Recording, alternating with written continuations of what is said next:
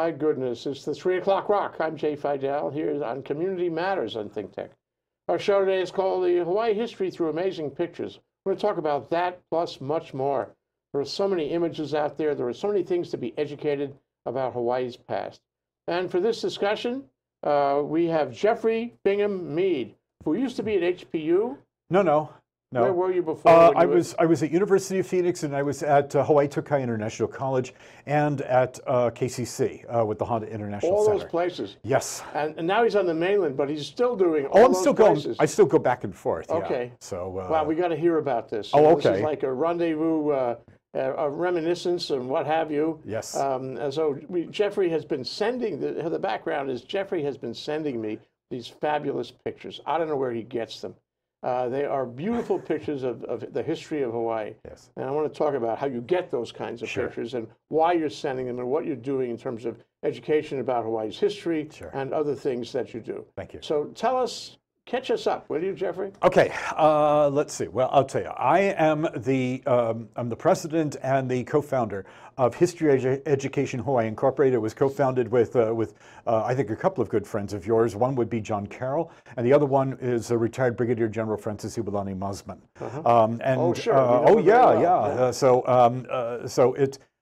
We are allied with the National Council for History Education, it's been a really, really fantastic ride. The current incarnation of that organization is called History Education Hawaii Incorporated, and you can go on the web and you can see that at historyeducationhawaii.org.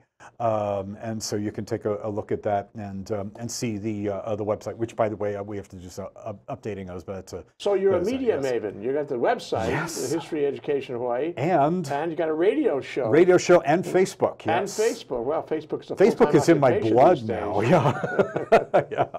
Yeah. So yes, and I do have the radio show that I'm doing. It's a separate thing from the History Education Hawaii organization. It's a radio show that is quite fascinating and quite unique. It's called Marvels of China, Pathways to the Pacific Rim. It is broadcast on AM 1490 WGCH in Greenwich, Connecticut, and WGCH.com. So we have audio streaming for that. If you go to podcasts.com, we have an archive site where all of the shows have been updated or archived rather, and we are now in our second year. This is a partnership between me and, oh yes, there I am, between me and the Chinese government, principally the Consul General's office in New York City, and also with a wonderful title sponsor by the name of Beijing Ambridge International Culture Development Limited. We also work with the Ministry of Culture as well. By the way, it's almost all totally English language. And one of the few broadcasts of its kind that is that's like that. We're now in the second year and having a great time. So talking about history, we just had Attorney General Douglas Chin. Yeah, you mentioned. Yes, and that's quite something. He's a very important person right now. He sure is. And but one of the things that we were looking for from him and others that we've had on the show is kind of that human side of the experience. Here's somebody whose parents fled the mainland, with communism. He was born in Taiwan, went to the Pacific Northwest, came here to Hawaii. He has a fascinating personal history, and I found him to be probably one of the most warm and engaging people that I've met in a long time. So it was really good. So wherever you are, Doug, thank you very, very much. Thank you. It was really good. I think we're running in parallel places, actually, Jeffrey. You're a media maven. You've got all these media going on. I want to step through them one by one, and we have a lot of things going on. Okay, fabulous. You must be overlapping, like in Douglas Chin, for example. Absolutely, yes. There's a lot of overlap in all of this. Yeah, yes. Yes, it makes it interesting, and it keeps me out of everything except work. Yeah, well, maybe I should reframe my question. What don't you do? Yeah. People ask me usually, when do I sleep? That's usually the popular question that I get, and I said when I can. Maybe on well, no, I'll tell you. In all honesty, the only time I ever go to the movies is when I'm 40,000 feet up in the sky. Sure. Absolutely. So that's when I see all the movies, and it's always nice. So what's the mission? Putting all these things together. What do you want to do here? Okay, History Education Hawaii Incorporated. We initially founded that. The earlier incarnation was founded in 2006. And the one that we have now that I just mentioned was founded about, 4 years ago. And what we are trying to do is to promote history education here in Hawaii, but also the rest of the Pacific Rim. So we're not just isolated here to the Hawaiian Islands. I think that because of the culture dynamic here, it makes it very, very unique. So one of the things that we like to do is to do a lot of technological outreach, or using the technology, I should say, to reach out to people. So for example, if you go on Facebook, look up History Education Hawaii Incorporated. We now have about 200 members of the group, and it spans people of all different backgrounds, all different affiliations, whatever the case may be. Everybody is welcomed. And one of the things that I do is that I am constantly searching the World Wide Web, or I look at my news feed on Facebook, and I find all sorts of interesting stories that are going on about Hawaii, about other areas of the world, and some of the new historical discoveries and things that are going on. Yeah, it strikes me that there's a lot of talk about Hawaiian history and culture these days. I mean, it seems to be permeating our world in Hawaii. Sometimes accurately and sometimes not accurately, and there should be different interpretations. It's a very rich panoply of things that have happened here in the last couple of 100 years. Oh yes. But one thing strikes me is that we haven't finished researching that. We haven't finished exploring it. Oh, yeah. We haven't finished finding meaning in it. Yes. A friend of mine is a stamp collector. He collects Hawaiian covers, which are actually one of the most valuable objects you could collect. Indeed they are, in the world. They really go for big bucks, and they go all over the world. Yeah. And we don't realize it here. We don't think of that. But the fact is that Hawaii has this kind of cachet everywhere, and people collect things from Hawaii. Yes. And to add further, that learning about these Hawaiian covers, my friend learned about the history of Hawaii and wound up writing a multiple volume set on the history of Hawaii, which it takes 2 people to carry around.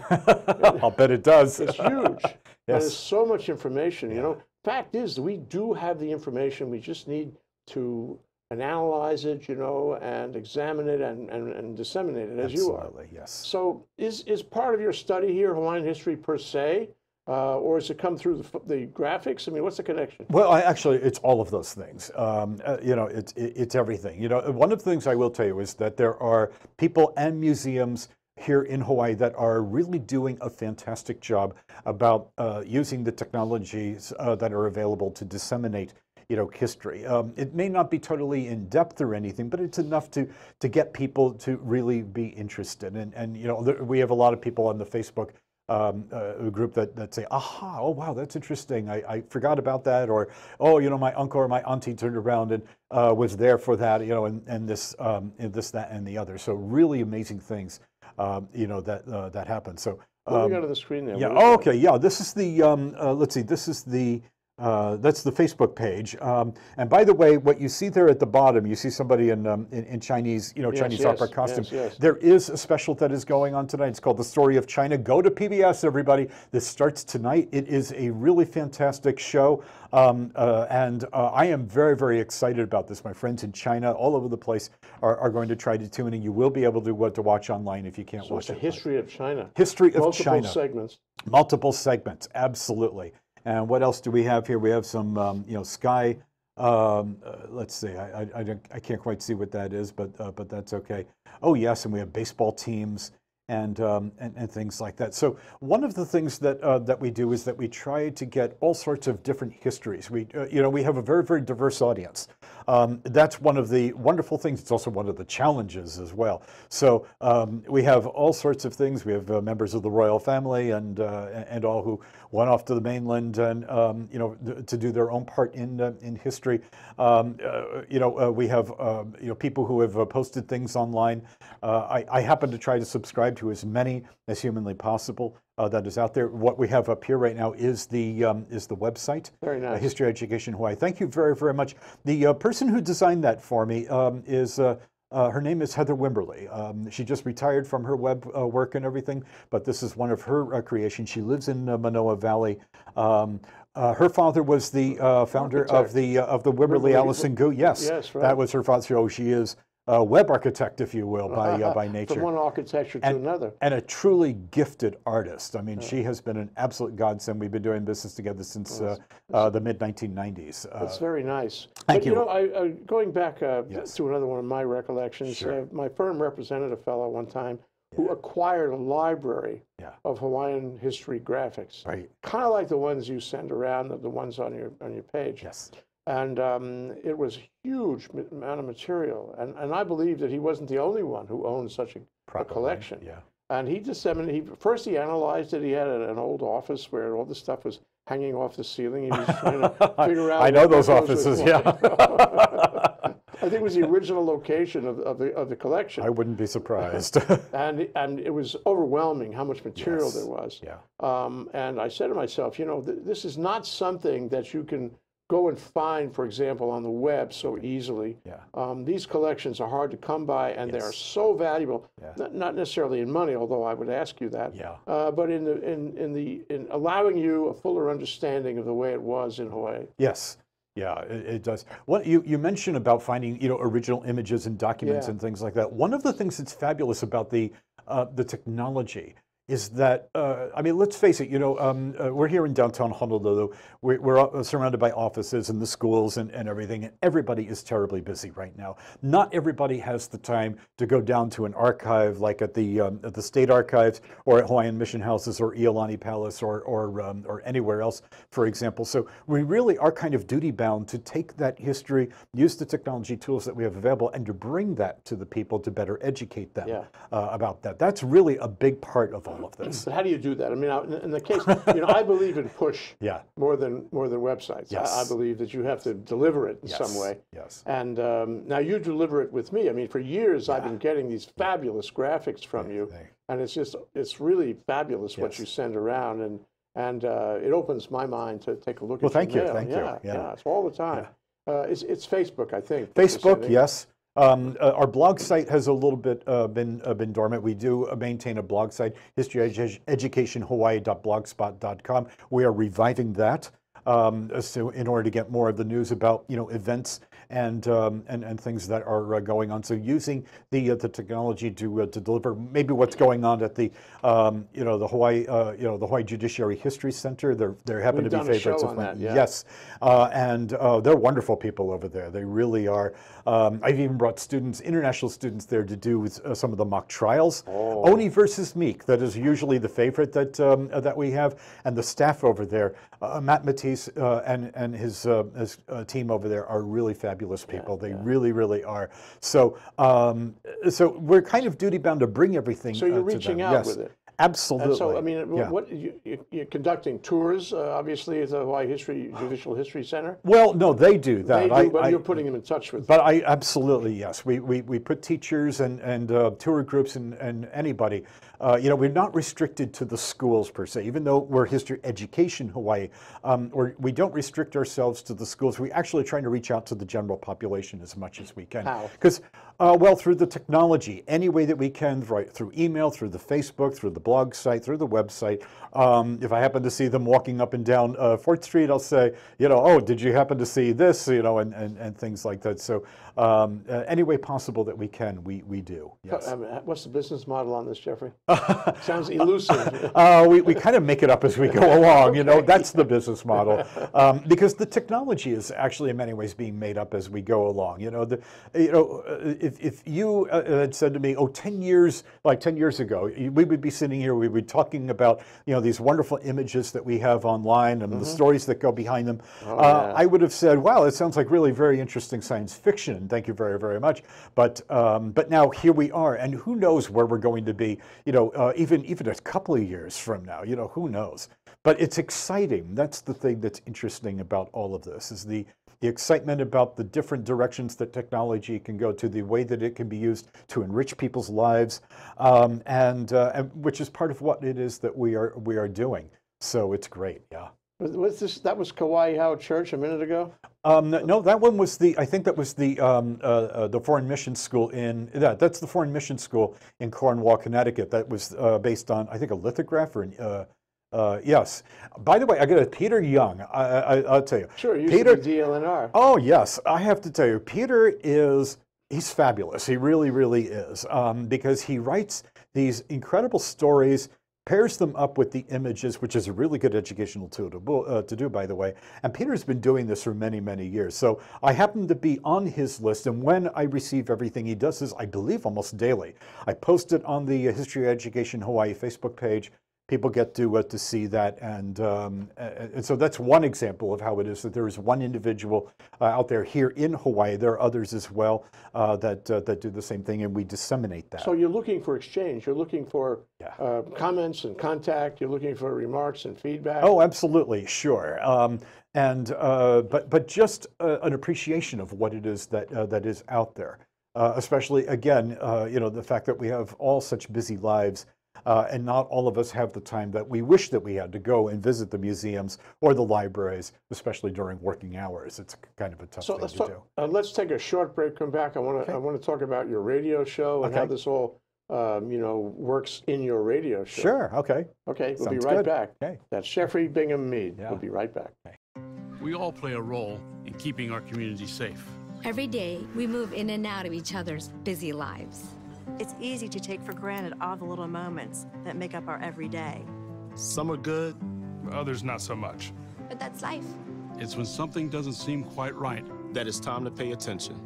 Because only you know what's not supposed to be in your everyday. So protect your everyday. If you see something suspicious, say something to local authorities. Aloha, my name is Raya Salter, and I'm the host of Power Up Hawaii, which you can see live from 1 to 1:30 every Tuesday at ThinkTechHawaii.com and then later on YouTube. I am an energy attorney, clean energy advocate, and community outreach specialist. And on Power Up Hawaii, we come together to talk about how can Hawaii walk towards a clean, renewable, and just energy future. To do that, we talk to stakeholders all over the spectrum, from clean energy technology folks to community groups to politicians to regulators to the utility. So please join us Tuesdays at 1 o'clock for Power Up Hawaii. Okay. We're back. I told you we'd come back. Yep. Jeffery Bingham Mead. He's History Hawaii. Yeah. What is it? I gotta get the right History name. Education History Hawaii Education Incorporated. Hawaii. Yeah, that's okay. Which is very important. I mean, because it's not just the history. It's trying to propagate the history and get people to think about everything under the sun. Yeah. So I was going to ask you about the radio show. Okay. Because I'm always interested in radio shows. Yes. It's a great medium. What are you doing on it? Okay, the title of it is Marvels of China, Pathways to the Pacific Rim. We are now in our second year. We broadcast out of AM 1490 WGCH in Greenwich, Connecticut, which happens to be my ancestral hometown. It's where I'm born and raised, and I still have a home there and and all that. It's very interesting what happened with this. It was an outgrowth. If you see the picture right there, that is me in Beijing, and what happened was that I was invited almost 2 years ago by the government of China to be there as an honored guest for the 70th anniversary of the end of World War II. So if you remember seeing the news, it was a big military parade in Beijing. I was there for that, and I was there with some of the remaining members of the Flying Tigers. Oh, really? And my father was one of the China Marines, one of the last of them. And after surviving Okinawa, he was transferred from the 4th Marine Division to the 1st Marine, sent to Tianjin, and was there for the surrender. And was stationed in Tianjin and Beijing for about maybe 6 or 7 months, and then left in, I believe it was April of 1946. You say the surrender happened in Tianjin? Tianjin, yes. It did. It's now a big tech city. Yes, it is. Yes, yes. But now, back in those days, it was, of course, in ruins and in terrible, terrible shape. My father brought back a lot of pictures that he took. He died 7.5 years ago, and one of the last wishes that he had for me, he says, I would really like you to put this into some kind of a book form and publish it, which I am working on, right now. Well, there were some stories that were done about me by worldjournal.com, China Press, and suddenly I got an email from the vice consul of the Chinese consulate in New York City. A lot of flowing language and all, and so we would like to honor you by inviting you as our guest. That's very nice. Well, I got to tell you, I sent it to all my Chinese friends in New York and elsewhere, and I said, is this for real? And one of them, who is a very, very, very close friend of mine, he says, look, he says, you have a tendency to overanalyze things. He says, just say yes and go. And I said, so I wrote back and I said yes and I'll go. Good advice. Yeah, it was, and I've kept that since, by the way. So, lesson learned, right? So I went, and after I got back, I was there for about 10 days.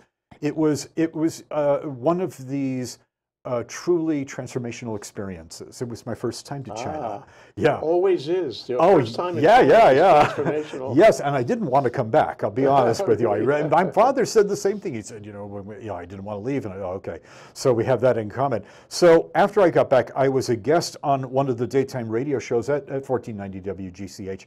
The host and the president of the company invited me into the office, and they said, "You're really good. You have a radio voice." And I said, "Well, that's very nice. Thank you very, very much." And they said, "We would like to give you a half-hour, time slot, and you can do it on it." They said, "You're kind of different from everybody," because they said, "You're from here. Your family's been here for almost 400 years, but you've also got this connection to Hawaii and Asia and the Pacific Rim." And they said, it's a unique chemistry. And I said, okay. So I went to my Chinese friends. We created the show. We were going around trying to find title sponsors. We have a fabulous one with Beijing Ambridge International Culture Development Limited, which is a communications and PR firm. They are fabulous people to work with. I have been given complete control of the content of the show. It is almost all English language. We are now in our second year. And it has been a fabulous, fabulous ride. I have had so much fun.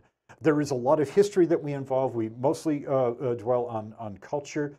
To give you an idea of the history part of this, I don't know if the name Roy Rowan means anything to you or not. All right, Roy Rowan was the founder of the Time Life Bureau in Hong Kong. He founded it right after I believe after the communists took over in 1949. He was one of two Americans who covered the Chinese Civil War. And lo and behold, Roy Rowan lived about maybe 3 or 4 miles from me in my hometown in Connecticut. So we were paired up with a mutual friend. He was 96 years old at the time that I interviewed him. I actually went to my home and I brought a friend of mine, Mr. Li Mingguan of China Press. As it turns out, we were the last 2 people to interview him before he died. But Roy has written a book called Chasing the Dragon. You have to look for this book. It is incredible. He was there for everything. He knew everybody. And he had stories, and he was telling us these stories as if he was reliving them in his living room down on Steamboat Road in Greenwich. And it was a mesmerizing experience. So we have had people like him. It's a study of China. Yes. History and culture of China. History and culture of China, about what he went through, about interviewing Chiang Kai-shek and Mao Zedong and Zhou Enlai and the Sung sisters, and stories. everybody. Yeah. And so that is just one example of history and culture that we have had. But we've had many others. We've had guests from China, also here in the United States, and even beyond. I'm going to be having somebody by the name of Jim Lindsay. His mother was an insurgent during the Chinese Civil War period, and he now lives in Australia. She passed away, but wrote a book that he edited the book called Bold Plum, and he's going to be on in about 2 weeks. I can feel your excitement about this. You reach out to the whole world. Yes, we have a global audience. You connect on, I guess, some kind of telephone line or maybe a digital line? Well, WGCH has a place where you can click it and you can listen to everything streaming audio. So we do the live broadcast, which is on Saturday mornings at 10:30 a.m. Eastern Time, which means here you got to get up at 4:30 in the morning, but that's okay because we do have on demand. We do have a site on podcasts.com. Okay. I have everything uploaded there, all of the broadcasts, so you can listen to those at your leisure. If you're on the email list, I can send you the link to that, and you can also listen to it at your leisure as well. Well, I get the idea that the common denominator here is history. Yes. And that fascinates you. And indeed, can you achieve mindful awareness in this world without an appreciation of the historical context? Yes. And I want to talk about just for a minute or two, I'm talking about throw at you my idea that we don't have enough historical context. And that's one of the reasons this country is having so much trouble with government. People are dissociated with government, and possibly that is because they don't understand the government is theirs and they are they are the government. Okay. Unless you understand the formation of the country in the first place, you know the circumstances around its organization and its constitution, you can't possibly feel connected because that is the connecting document. Okay. Yeah. And I wonder if that drives you. I wonder how you feel about that issue. I wonder if that's what makes it so interesting to you, so exciting as you as you framed it, in both radio and in your online activities. Yeah. Yeah, it's gotten to the point where it's actually taken on a life of its own. Yeah, it's all remote control, and also actually you pose an excellent question. One of the things that I will tell you that it should be of concern, I think, to many people is that we do send out and we do employ in the government and elsewhere, policymakers, right? And in order for them to make good policy, I believe that there's a logical train of thought that says, well, they should have a good background in the historical context of things. The Chinese are very, very good at this. I discovered that especially when I was over in Beijing for the 70th anniversary of the end of World War II. They probably know more about America than we do about China. Sure. And they are very, very well schooled in this. They're extremely intelligent people. And we have a very, very close affinity with each other, I think, as a result in many ways. But yes, I think that in order for us to truly understand what is going on is that taking things in terms of an historical context is very, very important.